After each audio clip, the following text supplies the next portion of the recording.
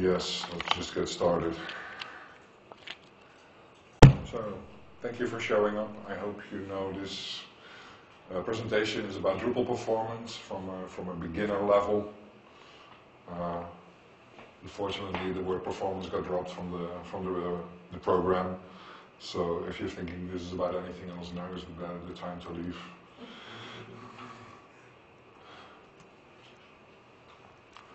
So, my name is Paul Krischer.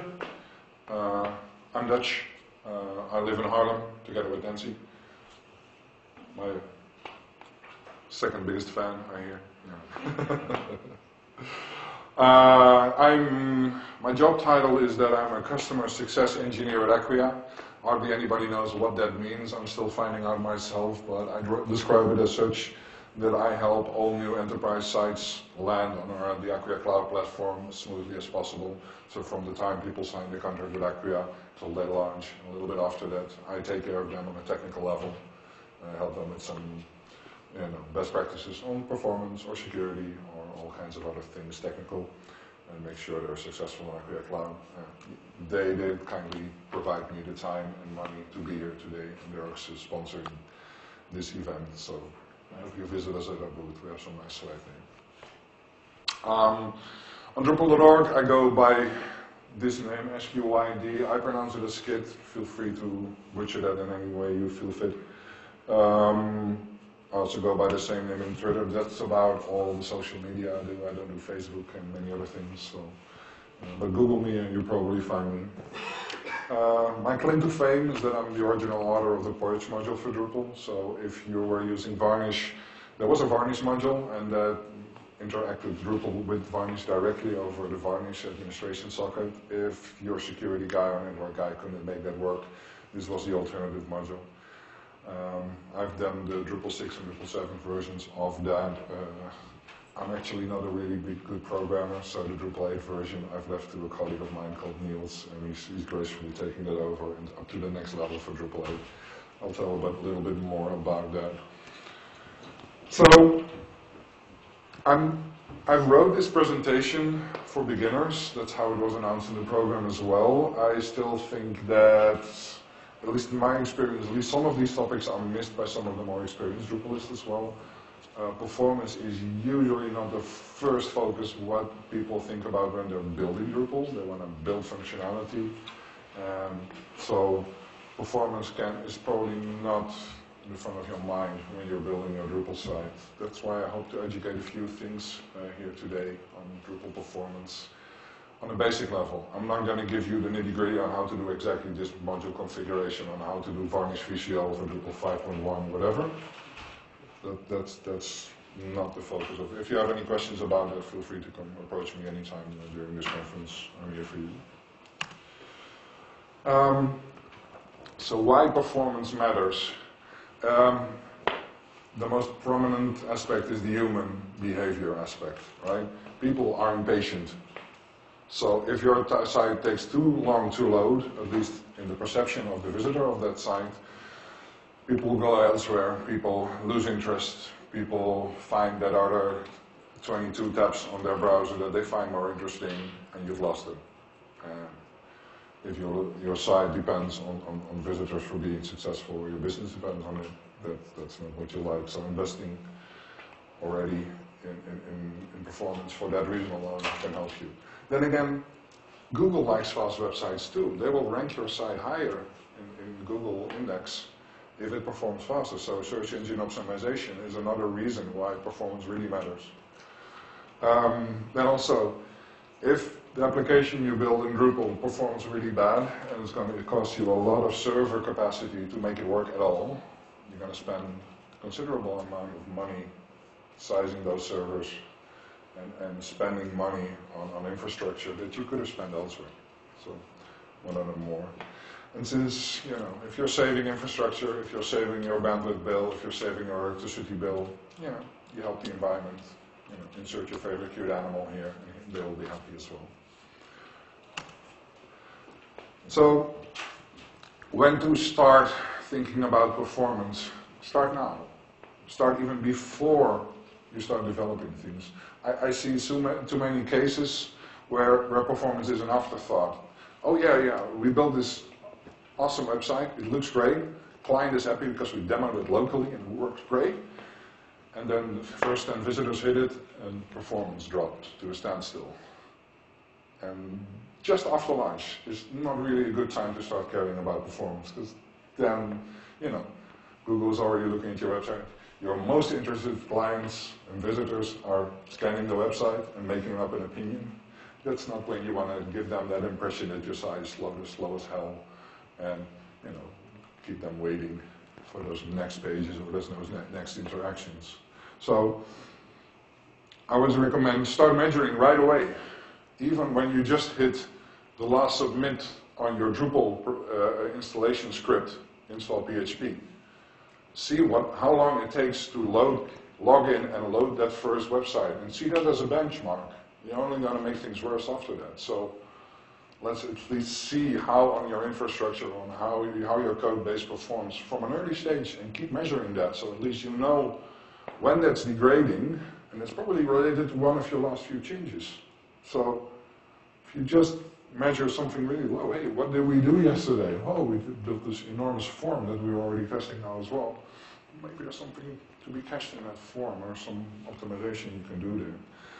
Or at least, if it's something that you accept, then at least you know when, what happened, and that, you know, you may even want to talk to your client and say, yeah, we probably want to lose this feature because it's really taking the site performance down. Early in the process, that's hard to do when you're done, right? So start early. So what is fast? How do you measure that? Just click around your site. You as a human already have some experience with the web, I hope, by the time you build your Drupal site. So you will already know when something is slow, right? Use your own instinct and your own gut feeling if you think something is slow or not, because you're probably really right? And we as web developers, we have amazingly fast laptops. At least mine is pretty old, but it's still fast. You know, Moore's law is dead anyway. So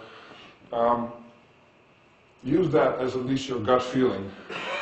Then use your client, demo him an early version of the site, and ask him straightforward, what do you think about this site performance? Because you can measure all the milliseconds and all the stopwatch, you know, software that's out there. But if you as a human, or your client who's going to pay you to build this, already thinks it's slow, you can measure all you want, but there's at least something that you need to fix there. So start with that, and trust that. Then again, it still helps if you can have some more scientific approach to your measurement. So I'm mentioning a couple of tools that you can use to do that. There's literally hundreds of them out there. I'm quite old-fashioned. I still use Firebug, which is a kind of antiquated browser-built, extension, but it has everything that I need, and I've been using it for over a decade. So use that, but at least that will show you a timeline of, okay, this is when we requested the first page, and this is how long it took to render that, get all the assets in, and this is when the site is done. It will tell you up to the millisecond how long that takes for that request. YSlow is a nice plugin for Firebug that also will give you more explanation and recommendation on how to fix some of your basic performance needs when it comes to website performance. It's not Drupal specific, but most of the things that I mentioned apply to Drupal just as well as on any other site. Have a look at your server log. How many sites did you process in 1 hour or in and how much performance do those logs have in them? I'm a big fan of New Relic. It's a cloud-based performance tool, and it really integrates nicely with Drupal. So they have a Drupal module out there. You can install a little agent on your server, and it will literally provide you with loads and loads of really significant performance-related data. They have free starter plans and demos that you can try for a few weeks, and then still basic monitoring is still for free with these guys. So highly recommend you check them out. It's really pretty as well. So it's something that you can even have your client have a guest login so they can have something to click around with and be proud of all the color graphs that are out there, client-like color graphs, you know that, right? So use that as well. If you want to do it yourself, want to go more deeper, Xdebug is one that we use a lot at Acquia as well. It's similarly detailed, not really Drupal specific, but if you want to drill down in which PHP function or database query, whatever, got you in trouble, you can find that with Xdebug as well. And like I said, there's hundreds of out there. Take whatever tool you like or your colleague recommends or a blog post you read somewhere recommends you. Then, how much performance do you really need? Assuming that there are going to be more than one person visiting your website, right? So even if you measure something in your local browser, that's just one visitor on a really powerful machine. That's probably faster than the server you're renting out, or at least the shared server that gets sold to you as a VPS, right? So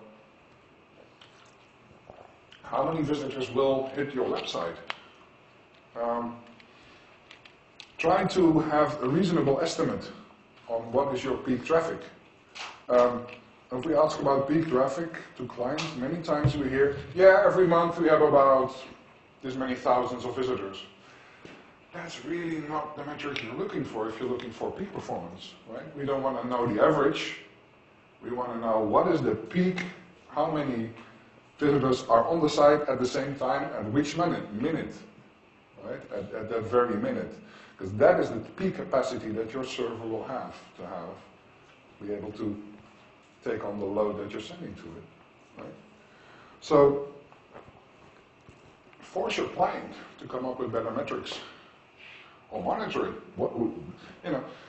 Usually, sometimes even the client itself or the development team that is working with the client doesn't know. But I'm sure that if they have advertisement on it, they know exactly when they sold most ads. That's a good metric to look for. It will tell you something, right? When it comes to server performance and resources, memory is usually the most limiting factor. So, at least in my experience, unless your site is doing really heavy computation, so if you're resizing videos on the fly, encoding them in three different formats, yeah, CPU is your concern. But in my experience, at least most Drupal sites that I see, memory is a limiting factor. So the more memory you can have available, the more concurrent PHP processes you can handle, the more visitors you can at least have bootstrap Drupal fully, have a page served, and then have that be delivered to the visitor. So at least you can help the next one, right, as soon as possible. So calculate the limits of how much memory do you have. Most PHP instances, servers, or if you install a PHP engine on your local environment and on a web server, it will probably reserve 128 megabyte for each session. Sometimes lower, sometimes more. Depends on where you go. We at Acquia do 128. So if you then at least try to protect your server by limiting the amount of PHP processes you can handle by calculating how much of those memory you need, you can at least make sure that your server is not demanded too much of, and make sure that you have memory to serve each of those users. And if then the next person ends up asking something that is no longer available, which is the next PHP process, then at least it can be queued or just said, no, sorry, we're too busy. But at least your server will stay up and running. So restrict that memory to what you can. Sometimes I literally get requests, please increase the memory limit to 2 gigabytes, because I get these nasty errors. If you do that, you will really literally limit the amount of PHP processes from the default of 128 by a 16-fold. I'm really bad at calculus. Somebody can probably check that. But that means the number of users that you can help is really reduced. So see what kind of server you have. See how much processes you can fit in that memory and limit it to what you have there. Right? Then if you're testing things, if you overload a system, that server will end up in trouble. Some system will have something like a swap file, so if you ask more memory than there's physical memory available, it starts to replace really fast RAM memory with really slow disk memory. That mechanism is called swap, both in Windows and in Linux. Don't try to avoid that whenever you can. It's sort of a safeguard, so in a way it seems better than just bringing down the server or getting an out-of-memory issue. You're in trouble anyway, so we at Accuray, we even disable swap. And if you overbook it, we limit what we can to make sure you don't end up in that out-of-memory issue. But if you run out of memory, yeah, your server is toasted, you need to restart it. That's the way out of that. So whatever you do, don't kill servers. They have feelings too. Or at least the poor bastard who has to help you restart it. Yes. So, planning.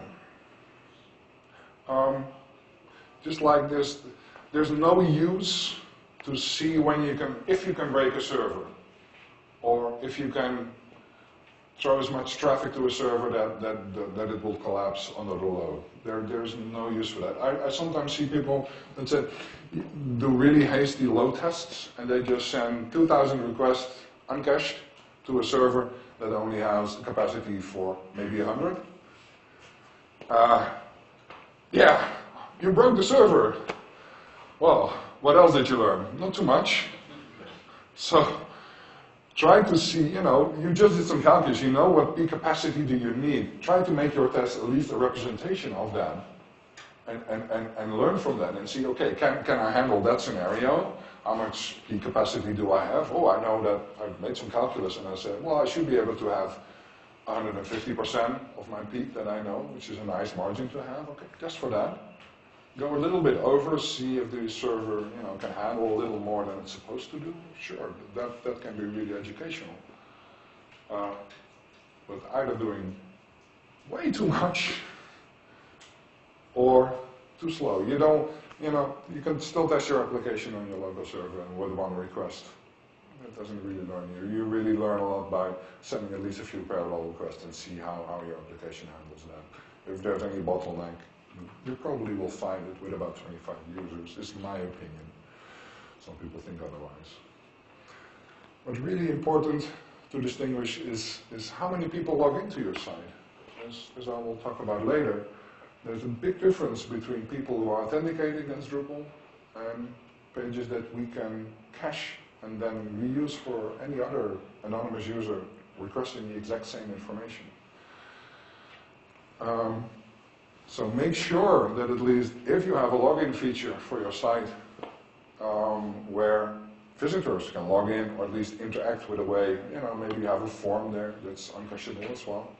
So how many of your visitors will actually hit Drupal on each and every request? Make sure you have the percentage and commit to that, because that will really depend on how much server capacity you need.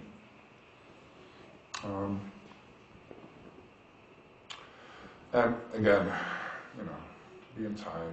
Don't do this 2 days before launch. Sometimes, literally we see clients finding critical performance issue 2 or 3 days before launch. Yeah, we just tested the site for the first time after half a year of development, and now we need to postpone our launch. And it really happens a lot, you'd be amazed. So start early, do a little test now and then, and make sure you don't have any surprises in the end. Right? So there's a zillion tools to load test. The easiest one is your F5 button on your keyboard, which is reload in browsers. Start with that still. What happens if I hit F5? It's really fast. Then you're probably getting something served from cache. That's really good, right? If it's really slow, something's wrong already. You're going to find that same if you send 100 users or 2,000 users to that same site. So better fix it early. Some people are really nice with scripts and know all the command line options of that tool called curl. If you can do that, if you know a little bash scripting, write your own. I still find that's usually more educational and more useful. then hitting all of the ready-made tools. I'm going to mention a few anyway. Apache Benchmark, it's quite primitive, but what it can do is at least ramp up really nice and slow, so you at least know when something breaks and have it react to that or log that really nicely. AB is the command. Should be on most Linux distributions. JMeter is really advanced, right? It's a Java application, it's open source. If you have a workflow that really depends on a login and then a complex commerce form or anything that it depends on cookies or state, you can probably program that in a really advanced JMeter script. So if you're doing something that is really not so easy to build in a simple script, or by just hitting the top 5 URLs that your marketeer says are your top 5 URLs. JMeter is probably where you want to look. It's quite complicated. You can make things really easy, but you can make things insanely advanced as well. If you don't want to run it yourself, BlazeMeter is a tool we recommend a lot at Acquia. It's a hosted version of JMeter, so you don't need to worry about all the Java crap and just have it hosted in the cloud. They even have a free offering, so register and point it to your website, see what happens. It's quite educational. And you still can upload your advanced JMeter scripts to this cloud, right? And say, okay, I now want to, if you pay them, you can really send a few thousand people, or at least virtual people, to your site and see what happens now. So, after you've done that, you probably have an idea where your bottleneck is. Is it authenticated users? Is it network capacity? Is it, so what can we do to fix things? This is a quote that I remember a Dutch Drupalist telling me back in 2008. He showed me a really early version of views for Drupal 1, and he roughly translated said, like anything in Drupal, it's painfully slow until you turn on caching. And that applies for views in Drupal 5, 6, and even in 8, and anything in IT, basically. So if you look at your machine, even in your phone, there's like at least 3 or 4 layers of caching everywhere, in every component and every IT solution out there. Realize that. If we didn't have the concept of caching, we'd all be out of a job, really, right? Or at least paying a lot more money to, the server infrastructure providers that we all rely on. So there's CPU caches, disk caches, all these kinds of caches. One of them is not a cache. Find it. It's the most fun one. So in Drupal, we have a lot of layers of caching as well. We have block caches, menu caches, page caches. We have really advanced cache solutions like BigPipe. It's still experimental, but if you have a mix of content that is served to anonymous users and authenticated users, you really want to check it out, because that really efficiently combines those two in a cacheable, at least cache as much as we can, and sort of last minute deliver anything that's personalized on the website. It's really nice. My colleague Wim Leers built that together with Fabian, who works at one of those other Tag One consultancy firms. Really great guys. And there's in DrupalCon Barcelona, they presented on this. So if you're interested in doing advanced things on mixing those variations of caching, check that presentation out. Many people still should be realized, views and panels and many other more advanced module solutions out in Drupal have their own caching layer. So even though your site may be personalized because of a few blocks here and there that have a shopping cart or a hello user with their name on it or whatever, if the view that you're presenting in that page can be cached, turn on caching. It's a little hidden in the corner under advanced. But every view should be able to at least have a cacheable solution, and we'll try to reuse whatever it has. You can even separately set parameters on how long to cache the complete rendered view, or even do just a query. So if you want to change some rendering later on or that changes, you can have separate parameters for that. Highly recommend you check it out, play around with it a little. It can really save a lot of performance on your site. Just one thing to mention, in Drupal 6 and 7, and even before that, we used incorrectly the term form cache. The form cache table and the form cache messaging is not a cache, right? It's a state engine. It happens to use the same mechanism as the cache system that we have, which was a bad choice. So it's different in Drupal 8. But take care of that. So where to store caches?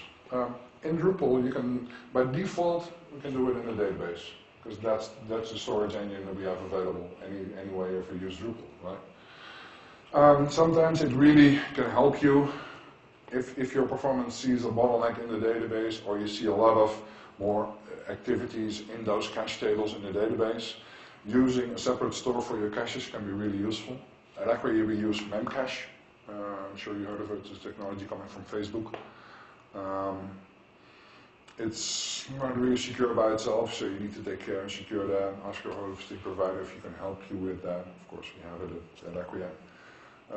Some of our competitors prefer Redis. It's a different solution out there. I'm honestly not so familiar with it, but I see it's being used quite widely as well. MongoDB is another of the usual suspects. And it's sort of died down, but like every 2 months somebody new wrote a new NoSQL backend. So there are probably going to be quite a few more. It's still a field that is in motion quite a lot. So if you see this presentation in 3 years from now, there's probably other ones that you want to check out. The good thing about Drupal is that, hey, there's a module for that. So by the time that an emerging new technology comes out, somebody already wrote a module for you, and you can just build on that. Right? So keep an eye on those. External caches. So what happens outside of Drupal? The cache that everybody gets for free is your browser cache. Many people still frown upon it. Oh, I hate browser caches, and they have some extension that turns it off, because developing with a cache is irritating, right? Because you almost always need to invalidate it or clear it or whatever it's called.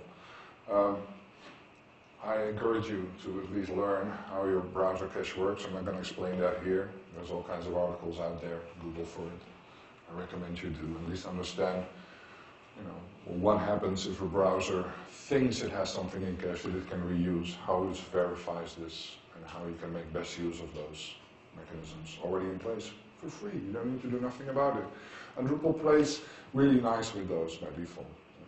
So if you go to the performance setting in Drupal, you can set a time that something will remain in cache. It's off by default, but we always recommend that we put at least 5 minutes in there. Then again, we sometimes are now able to convince clients to extend that to a week or a month even. I'll go into that a little later, but the better you do it, the least chance a browser or a reverse proxy needs to come back and refetch and regenerate the same response. The better it is for your overall performance. Reverse proxy caches are literally systems that stand between the visitor and the web server.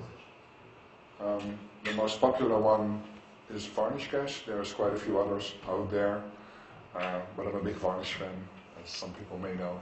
So check that out. It should be quite straightforward. Most of these engines really try to follow all the rules about caching in the HTTP server protocol, and make sure that we bother Drupal as least as possible by asking them for the same response every time. So if an anonymous visitor hits any URL, your homepage or any other URL, and it sees it has a valid response to that already generated for another one, it will just serve it right from the Varnish cache memory and make sure that we don't even hit Drupal, avoiding all kinds of relatively slow Drupal bootstraps. We then need to hit database caches. We then need to, hopefully, a memory cache, a cache memory storage or anything like that. So, again, it's at least something that you should, if you care about performance and you have something that you massively scale, learn a little about them. I still see clients who are really great at PHP and web development and don't care too much about servers. You don't need to run your own Varnish instance. Your hosting provider should probably take care of that for you. But at least familiarize yourself with the mechanisms. I still sometimes see people who literally have a little trick that adds some random noise to each URL. And we ask them, why are you doing that? You're killing your cache rates use, right? Why are you doing that? Yeah, we don't like Varnish. It's always in our way. We are a real-time company, and if we change something, we want to see it outside, so Varnish is more in our way. Okay, try not to do that, because it's really, and try to spend a little time educating yourself on what that Varnish cache or that reverse proxy cache or any other kind is doing for you, because it should be helping you. And there's quite a few ways that you can use, optimize that and make sure you don't get hit by that problem that you perceive to be having, right?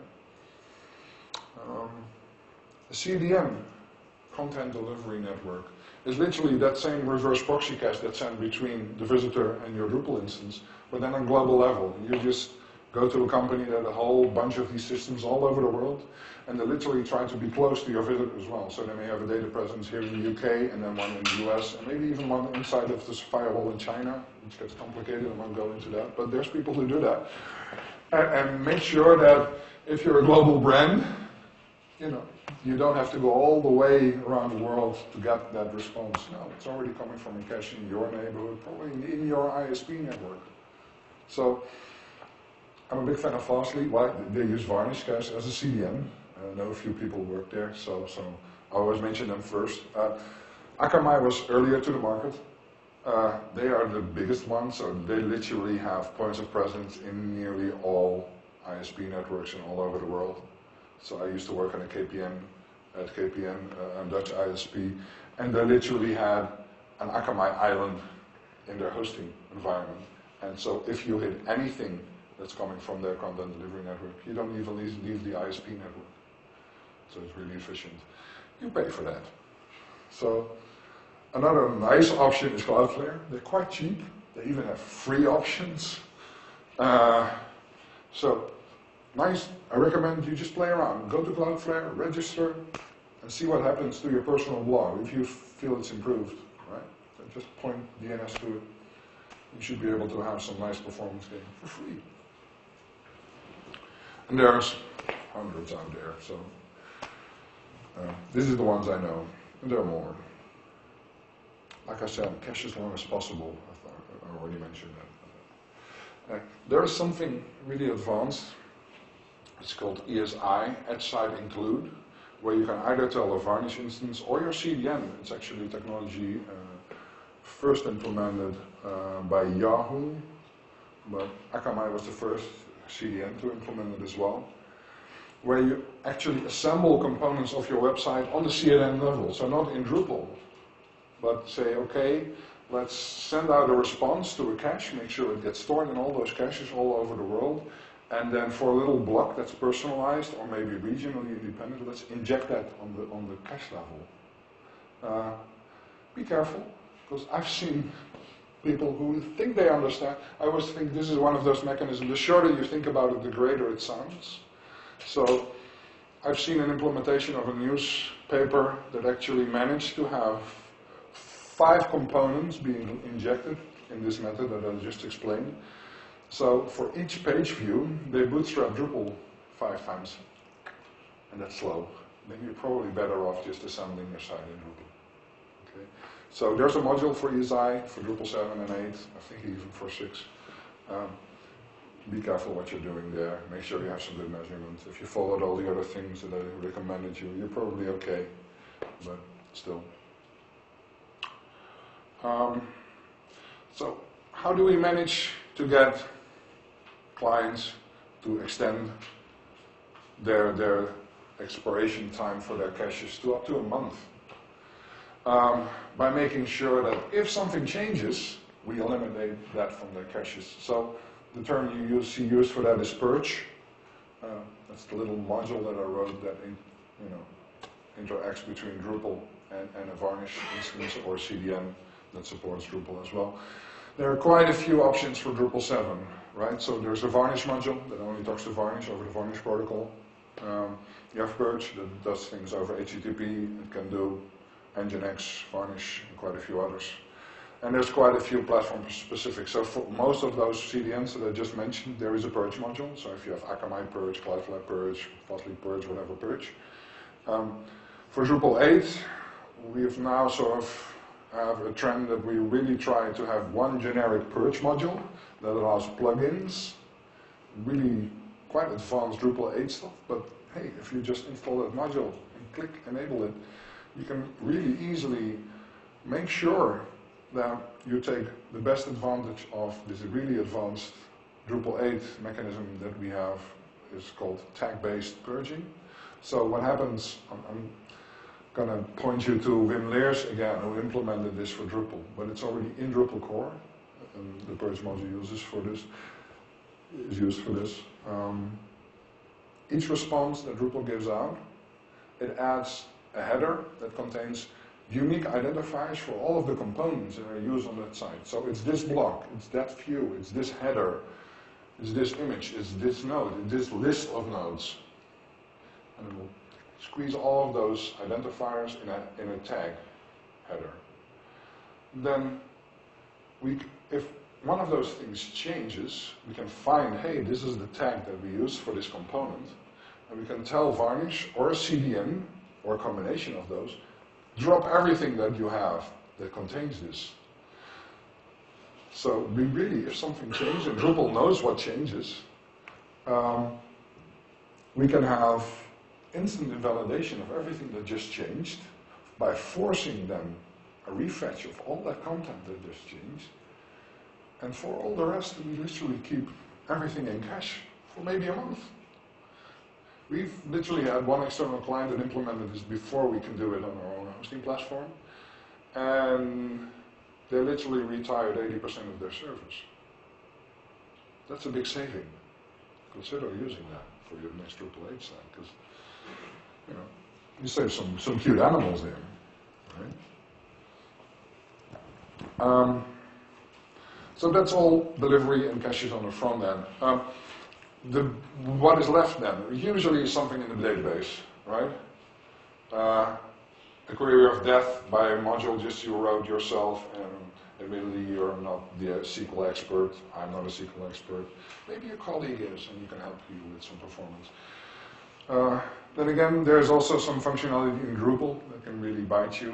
The most easy way to win some database performance, turning off your Drupal database log module. It's really nice that you have a record of everything that happens in Drupal in your database, because it's there just in the top under reports, right?